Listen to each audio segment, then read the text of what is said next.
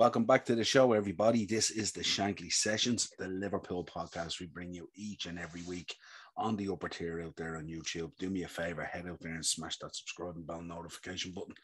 This is your Liverpool versus Man United preview coming to you from Anfield, 8 p.m. Tuesday. Another massive game, some would say another cup final. 11 games to go in terms of trying to complete this quadruple. Again, something I don't really want to be mentioning or talking about. But safe to say, Liverpool coming into this game on the back of a brilliant win against Man City, absolutely put them to the sword first half down on Wembley, Anfield South. Also on the back of reaching the semi-final in the Champions League against Villarreal with a draw the other night against Benfica at Anfield. So we're coming into it with good form. We're really starting to find our form now. That starting lineup the other day against Man City, I believe, is probably at this stage our strongest starting lineup, and one that we should try and go at nearly in as many games as we can. But we know Klopp will probably ring the changes. We'll have a look at that later on the probable lineups and discuss it in a little bit of depth. But yeah, we couldn't, we can't be complacent going into this one. This is another massive one, and we know at times with these big games, form goes out the window, and we can't afford to be complacent in any way, because I think we really need to do the job nearly that we did down at Old Trafford, where we just put these guys to the sword. Themselves, I mean, they're really, really struggling at the moment. We've seen them against Everton last week, where they were absolutely as flat as a pancake. They were absolutely terrible. No one showed up. And again, against Norwich the other day, although they won 3-2, the amount of chances they gave up to Norwich was just remarkable, considering Norwich is right at the foot of the table, more or less relegated. But they made it look like a basketball match, which is kind of where United have been this season. Their season is all but done, but they find themselves in a top four race, and not necessarily because of their own form, but necessarily because of just how bad Arsenal, Spurs and West Ham have been. It's like nobody wants this top four spot. So we really have to be at it again on Tuesday. We can park the FA Cup. We're now on the final against Chelsea. I think it's the 14th of May. We don't have a game in the Champions League again till the following week, where we start against Villarreal. So all our focus now this week has to be on the league, where we have a big game against Man United on Tuesday, and then we have the Merseyside derby on Sunday. 2 games and 2 teams that would like nothing more than to stumble our position in the title race and hand it to Man City, which is weird from being a Man United fan, that this is the position that they find themselves in, that their 2 closest rivals are the 2 that are battling it out in a rivalry for trophies. So let's get into, if you look at current form at the moment, Liverpool with 5 wins on the draw coming against Man City in the league at the Etihad. United is kind of a mixed bag, Noah's Ark, 2 losses, 2 wins and 2 draws in their last 6, albeit they got the win against Norwich, albeit 2 players showed up. Ronaldo bagging a hat-trick, 3 very, very good goals, and David De Gea, again, making clinical saves at really important times in the match. But listening to David De Gea's post-match interview, he seems to be really, really disappointed in where he finds Man United at the moment. And again, he made it very clear that it's really himself and Ronaldo that are keeping the team in it, which is no surprise. If you look at team news at the moment, Klopp looks like he's going to have a fully fit squad, so he may potentially make a few changes. I'm not too sure. If it was me, I'd be going full leather with that team again, because you have had a number of days to recover. But also, if you're playing on Tuesday, you're going to have 5 days to recover again for the Merseyside derby as well. So I'd be going full strength. At least that midfield has to start. That Fabinho, Thiago, Keita midfield. The thoughts of dropping any of them at this stage in the season is just not an option. I think anyway, that's my view on it. I think if we start with anything less than them, it weakens our lineup. For United, Fred's missing, McTominay, Cavani and Shaw are all sidelined. As we know, Mason Greenwood is still serving this club suspension with ongoing stuff. And Varane may be available. So Varane coming back in would be a huge lift for United, because at the moment at the back, they're just horrendous. And to ship 2 goals to Norwich and also give them another at least 3 really, really good opportunities really says a lot about where United's at the moment. Let's look at the possible lineup. The possible lineups out there at the moment for Liverpool: Alisson, Trent, Matip, Van Dijk, Robertson, Henderson, Fabinho, Thiago, Salah, Firmino, and Mane. I really look at this and I think, I don't see how, like, there's no way Kanate should be getting dropped. I think he really nails down that position now, and I think Matip has become his backup. As good as Joel has been this season, more or less injury free and playing great football, but I think Kanate, you've seen it in the City game, he's just different level at the moment. In terms of the midfield, I already expressed my concern. I think Keita cannot be dropped. I think unless there's an issue there, he cannot be dropped. He was absolutely fantastic against Man City, and he would torture United. So I think Henderson really at this stage, as good as he's been, and he's absolutely brilliant, and we love Jordan Henderson. He's our club captain. I think Keita is really nailing down that position now.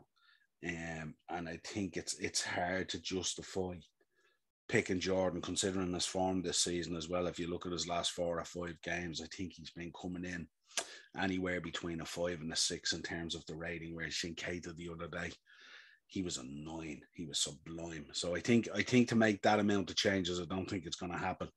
I also think bringing Bobby Firmino back in, although he got those 2 goals, I don't know whether you bring him into this game. I would be more inclined to play Diaz, because I think Diaz will absolutely torture United as well with those direct runs and stuff like that.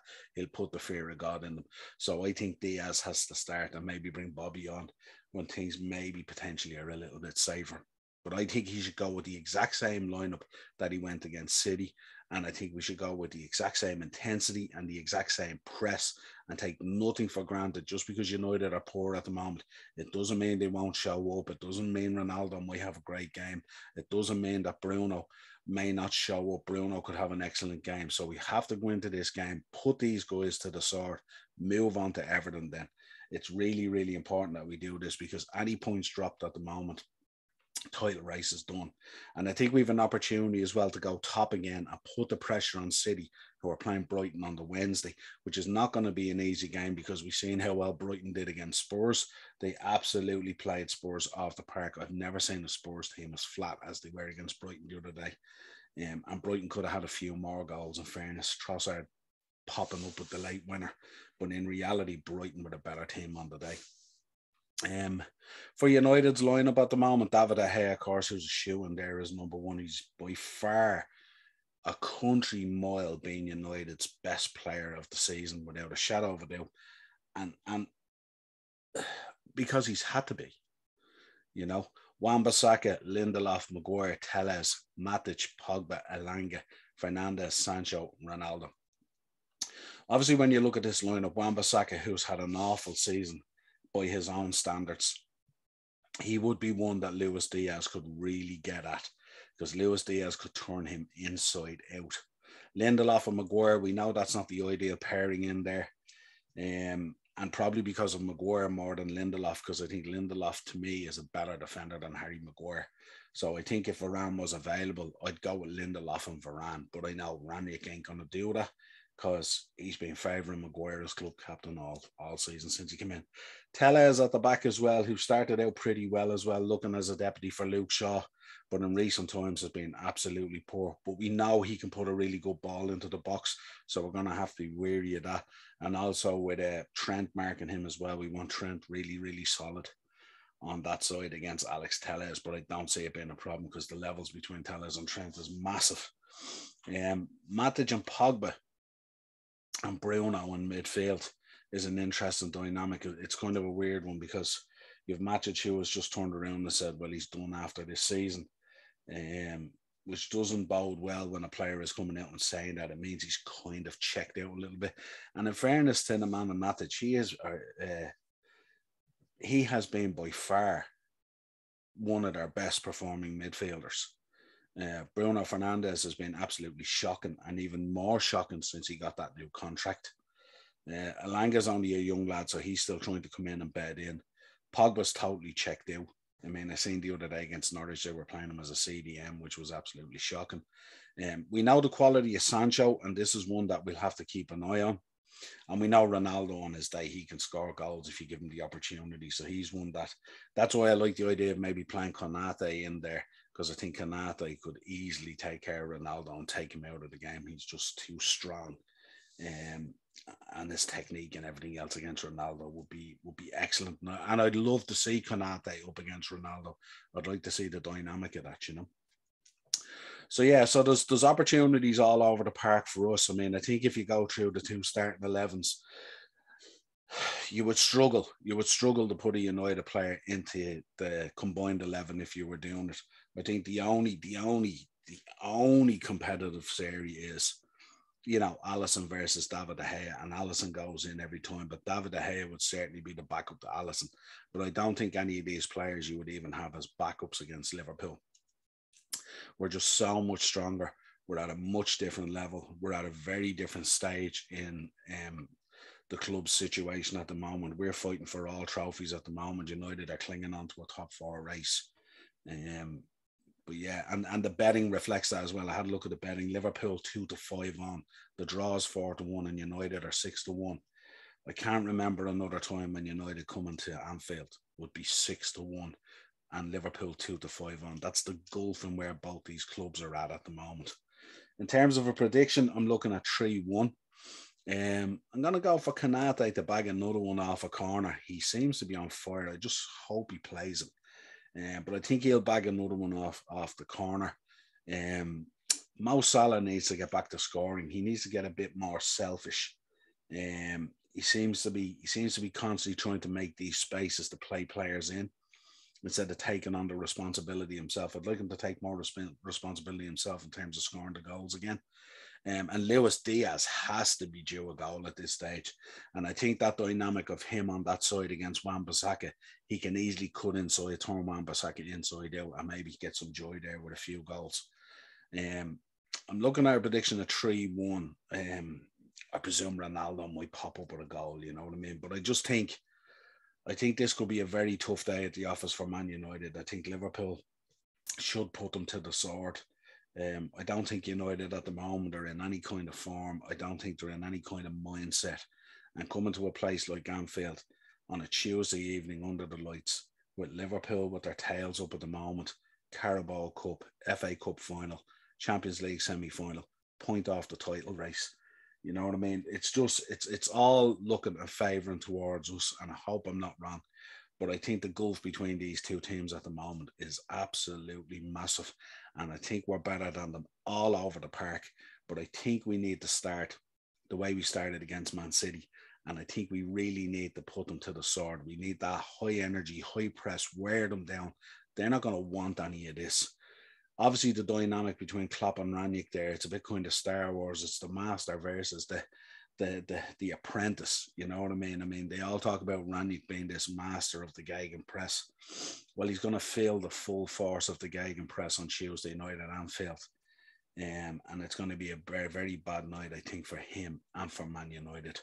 I hope we can get the win, put the pressure on the Man City, and let's see what Brighton can do.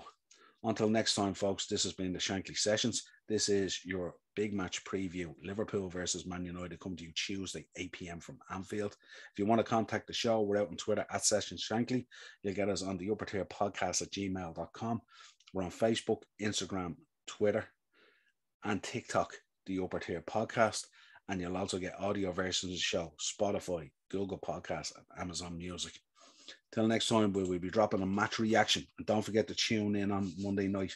You will get the Monday mashup as well, where we review all the weekend's action and all the latest hot topics. One show that you're not going to want to miss. There's some serious hot topics in there this week that we're going to be discussing. Till next time, a pleasure, my friends.